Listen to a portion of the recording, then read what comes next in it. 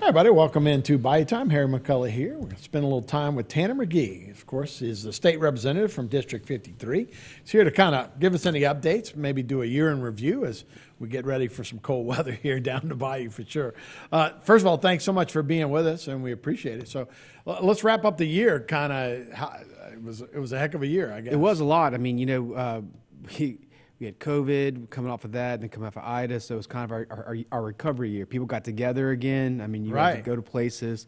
And as far as the state saw, we saw it in the budget, actually, because you had a lot of activity, and so state revenues are up by a lot, which my time in office, they've been down the whole time, so it's this really weird position to kind of like have money. Another special session. Another special session, right. So, we actually are going to finish $1 billion over expectations, so we're in the black $1 billion, which was completely, I don't want to say unexpected, because we knew with Ida and the recovery that there'd be a bump, but I don't think we were projecting $1 billion surplus. Right. So the economy's doing better than expected. Everything's kind of better than we were anticipating. So it's kind of a different place to be in. Yeah. So optimism there, but pessimism a little bit with inflation and with insurance. Yeah. So, every night it seems like on the local news we see, another insurance company's bailing out. You see the Commissioner Donlin saying, well, we're going to be all right. We still got people, but it seems like it's happening more and more. Yeah, no, we have I think it's fair to say we do have an insurance crisis in Louisiana. From a standpoint of insurance companies leaving the market, I think from the standpoint of insurance companies not necessarily always doing what they're supposed to do. Not all of them. We don't want to blame every insurance company. There's a lot of good insurance companies that try their best, but we are seeing it where insurance companies are not paying out what they should pay out for people in claims. I saw yesterday where farmers said they would write policies in Louisiana if they weren't forced to cover wind, hail, flood. And I'm like, well, all it leaves is fire. Right, exactly. So, I mean, you only leave one thing left on the entire policy is fire. So, that kind of shows you where we are as a market. Commissioner Donlin wanted to go to a special session to see what we can do to try and bolster the insurance market, encourage people to come in. The Governor Edwards said that he doesn't like the idea of a special session, but he does want to use the upcoming regular session to address those kind of concerns. Is that statewide, or is that just below I-10 or I-12? It's statewide, and the reason why it's statewide is because insurance companies look at the state whether they're going to come or not. So they may have better prices in Shreveport, but you're really not going to see the kind of competitive marketplace that you need to get really good rates with as few insurers as we have in the state. So it's definitely a statewide issue. So we're unique in a lot of ways, but we're not unique when it comes to hurricanes. Florida's had their share. Texas has had their share. Why do they seem to have more insurance companies, seems like, than when we are? Yeah, and look, I mean, a lot of the issue is, well, first of all, you got a lot of probably properties in Florida and Texas that insurance companies want to write. I mean, it's a more affluent, higher-end state, and there's a lot more people, so they can spread out their risk amongst a lot of people as opposed to Louisiana. And then also, I think we could do a better job from an insurance commissioner standpoint. And what I mean by that is, most states don't have elected insurance commissioner, and it's technically an appointed position. I get myself into trouble by talking about this, but most places don't have an elected one, and the reason why they don't is because they don't want politics involved. And having a political person, I'm not blaming Commissioner Donlin, but having somebody who can accept campaign contributions from insurance companies, who's making decisions based off of his next reelection cycle, I don't think is necessarily in the best interest of the state. Yeah, and not saying anything about Donlin, but I think we had 3 or 4 in a row that ended up in trouble. Right. The bar in Louisiana is, did he go to jail? And that's a terrible bar to judge your insurance commissioner on. I mean, it's sort of sad when you make that joke, but that's the reality of it. And I think if you go to an appointed position, like most states, we're one of 9. It's 9 or 11. I can't remember off the top of my head. But it's a very minority of states that do that. And look, you saw it. I will pick on one decision Commissioner Donlin made after Ida, which was insurance companies, I think it was State Farm, had it in their policies that they were not going to reimburse you for travel expenses if you weren't having an emergency declaration. And then New Orleans, the mayor didn't issue an emergency declaration, so State Farm was not going to pay. Well, Donlin came in and said, well, no, you have to pay. State Farm object to it. But the problem with that is insurance companies don't want to deal with that kind of uncertainty. If you make the rule on the front end that you have to cover this, then that's fine. They will play by the rules. But you can't go after the fact and change rules. Did it really benefit the people? No. And I'll tell you why. It's because State Farm is going to get the money from me and you. Exactly. They're going to raise rates. They're going to raise rates to make up the difference. So I think what Commissioner Donlin did in that incident was he did something that sounded good to the public. I'm going to make them pay for your travel, even though you didn't have an emergency declaration. Stand up for you. Stand up for you. But what he really did was just push it on me and you's shoulders, and also angered the insurance company and said, well, we don't want to do business in Louisiana. That's how we're going to be treated. It was a win. It was a lose-lose proposition, I think, for the entire state. So a lot of people are getting those letters that the company's not going to share anymore, not going to do business here. And it falls to Louisiana citizens in a lot of cases. Correct. How are we solvent with Louisiana citizens? Well, right now we have money to put in there. I mean, typically the insurance companies that are here do put up money in premium taxes and stuff like that, and then we, as the legislature, will back up anything that they do. We look okay on that front. I think we should probably. But Donlin wants to raise rates on that as well because he's looking at the actuarial tables. So you're seeing that going up as well. Talking a little bit about insurance and what we're doing, and you do have another upcoming session, which will be a fiscal session, which is always a big thing. And I guess part of that is the $1 billion you were talking about earlier? Yeah, so, Louisiana alternates fiscal, non-fiscal years. You can do tax bills and all those kind of bills every other year.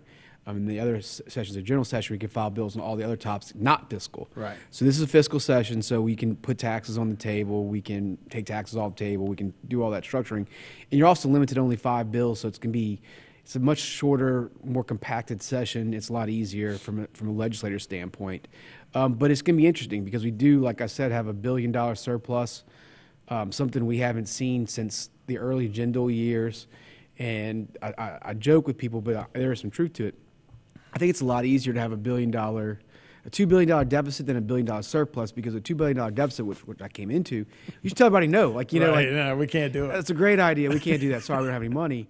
Now it's like we have $1 billion. People come to you they're like, hey man, we know you have it. Can you? And he's like, well, now I just don't like your idea. Right. And so people get upset by that. I was just trying to be nice. I was just trying to be nice earlier. And so that's kind of where we find ourselves in. And the governor's put teacher pay raise back on the table. We've done 3 of them, I think, since I've been there. We've been trying to move towards the southern average. The concern we're having, though, is, and I'm not saying we're against it, the concern is that this is going to be a recurring expense. We're not sure how much longer this kind of money we'll be seeing for is going to be there. We don't want to overcommit ourselves to a bunch of reoccurring expenses and then not have the money, and then we're like 7 years down the line, and then you see a big hole. And like we did, it was a repeat of the Jindal administration, where you create a hole in the deficit and you got to cut higher education or healthcare. So that's kind of where we are as far as that goes. But then we're going to see a lot of the $1 billion spent on infrastructure. I mean, it's a good way to put it, because it's not a reoccurring expense; it's a hard cost. You can do it. A lot of the universities, LSU and Nichols, other ones too, have huge deferred maintenance costs. They've been, it's in the hundreds of millions of dollars. I think we're going to start we chipped away at it last time. I think we're going to keep trying to chip away in this deferred maintenance cost, which is just stuff they need to do around their campuses that they've been not doing for 50 years. And it adds up. Right. There's a whole bunch of stuff. We probably could talk all day about all the way we're going to spend the money. Yeah, I bet you a lot of people would line up to get that money for sure. Hey, you talk about infrastructure, and we've just had trillions now. I don't even know what comes after trillions. When you talk about the federal government now, we blew right by billions into trillions and whatever's next. I've seen Joe Biden in front of the bridge in Calcasieu Parish right there in Lake Charles acting like we're going to get a new one right there. Right. Obviously, so how much, I guess what I'm trying to say, how much from the big infrastructure bill coming to the feds are we going to be adding on to that? And I guess a lot of those are co-payments almost? Yeah, well, they all require state matches. Right. I mean, and the difficult thing is with the inflationary costs, all these projects are doubling and tripling in cost. Sure. And I'll give you an example. I get a lot of phone calls from Robbins Canal Bridge. People, when is it going to be replaced? The problem with that bridge is from the time that we awarded it and everything else, the cost doubled. Yeah. So it went from like a $1.5 million bridge to $3 million bridge. So the state's waiting a year to let the money come back in. So that project will happen next year because they needed the money. Even that little small bridge, you multiply it out towards a big bridge in Calcasieu and Baton Rouge. So even though you get money from the feds, it's not as much money as you thought it was going to be relative towards the construction costs that are just completely skyrocketing right now. So I think we're going to work on that this session, and we're really, as a state, trying to build 2 mega projects, which is the Calcasieu Bridge with the Biden and all that stuff, and then the Baton Rouge Bridge is also a big piece of trying to move that project along. So where do they think the Baton Rouge? Because look, you cannot be from Baton Rouge and go, they need a bridge. That you can't take a 90-degree turn to go across the river right there, and on both ways, and it just backs up everything when you try and go through I-10. So they need something. Where are they thinking off of Highway 30 and go through St. Gabriel? Maybe that's one of them. I think it's not the finalist spot, but I think there's like 3 locations they've kind of finalized it towards going, but that's one of the ones for sure. And that would go all the way to I-10 and connect. It wouldn't just stop at LA1, right? Correct. There, right? And the idea is to try and get people off the bridge at different places so they're not. Yeah, you could bypass New Orleans. Baton Rouge, right? Yes. So anything coming west would just turn before you get to Baton Rouge. Correct. And you wouldn't have those trucks in downtown. That's the idea. Anybody drives in Baton Rouge, every time I go there, it's like, good grief. And you try to find a time. It's like, it's Tuesday at 8 a.m. is traffic. It's Tuesday at 9:30. It doesn't matter when you go. It's slammed. It's hard. Look, when I went to college there, they had this, I think the same orange barrels are still on the interstate, right? And they just keep doing it. But you have to. I mean, look, after Katrina, it's probably doubled in size. The Absolutely. And look, and people don't. I mean, when I say people, I didn't realize I-10 is the most trafficked corridor in the United States. Right. From Houston to Florida. I mean, that is the biggest. So it's hard maintaining that sort of level. That's good for us. It's commerce. I mean, everything going through there. But it also comes with a lot of upkeep and a lot of expansion to try and keep that thing flowing. Right. And you look at the interstates, and it is important to do that. I mean, you kind of have that in New Orleans. You got the 610 that kind of goes around, go downtown. If we could do that in Baton Rouge, it would help out a lot. Plus, it would move a lot of people probably over to the West Bank and help out with that. For here in this region, we put a lot of money that you're going to be seeing spent on Highway 90, turning it into I-49. And that's a big also important piece of the state. During our lifetime? Well, look, I don't want to get ahead of ourselves.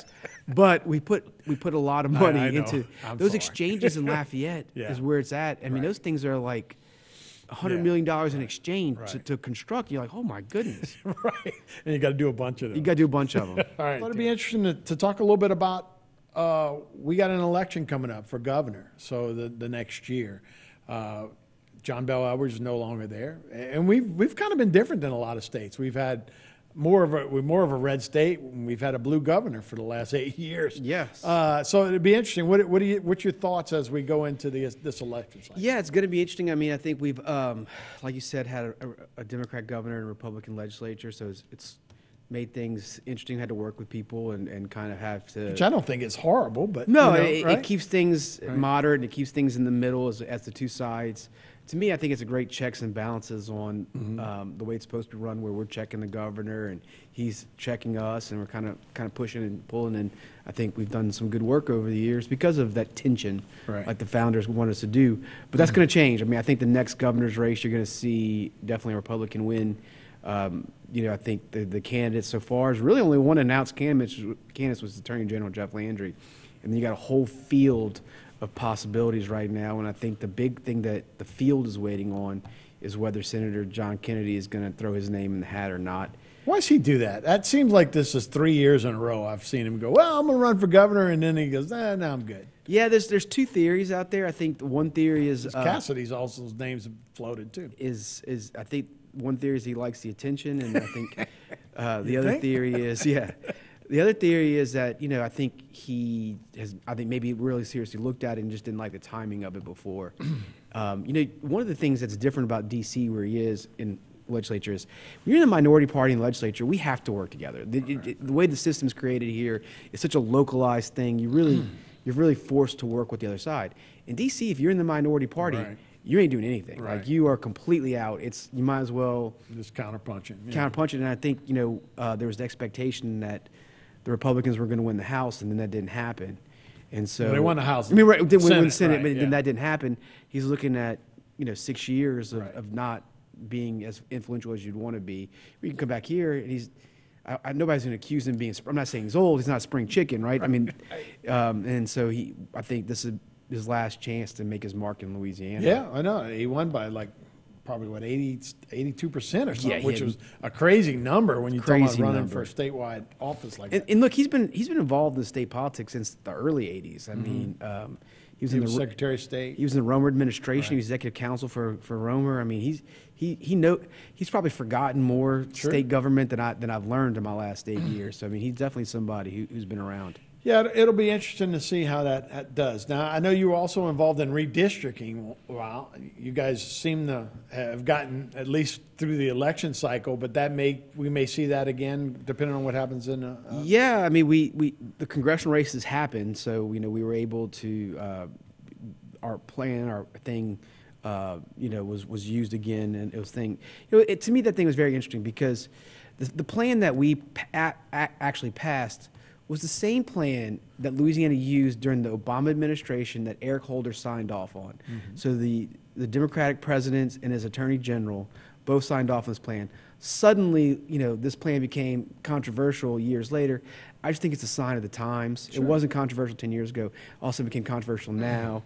And I think it's a plan that, look, no plan is perfect by any stretch of imagination, but given the realities of what Louisiana looks like and it's the best one we could come up with. Yeah, no, it seemed a little different, and I'm sure they like to use that as weapons against Louisiana, Alabama. Mm-hmm. It's difficulty, and the way the populations are centered in Louisiana, it's different than what you'd expect. They're not spread out as you'd like them to be to do different things. And the reality is that everybody would like an additional congressman. I mean, we lost ours the last time, the exact same plan. Sure. And we just don't have the population base to support what we really need geographically and maybe demographically as well. Yeah, it seems like we talk to everybody that comes here is like, 2 years of COVID. It was just a terrible time for everyone, right into a storm. And it did seem like 22 was like an optimistic, like, hey, let's get back there and do those things. So 23, you see more of the same, that we're going to be headed in the right direction? Yeah, we're looking great. I mean, I think the state has not looked this good in a long time. I mean, really, our higher education is funded at where it's supposed to be.